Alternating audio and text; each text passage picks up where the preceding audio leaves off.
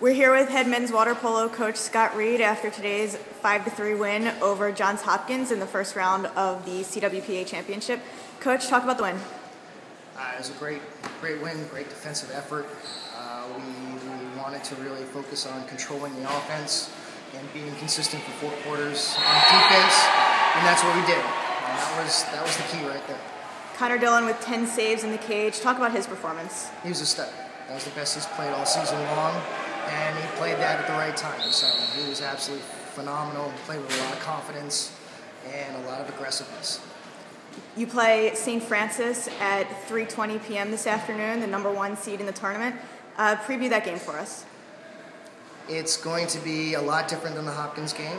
Hopkins has a completely different style of offense and defense, and we're going to have to learn to adjust to the way they play. We haven't seen them play all season long, so it's going to be a little tough, but I think it's going to be a little more physical, which might play into our strengths. All right, congratulations on the win, and good luck this afternoon. All right, thank you.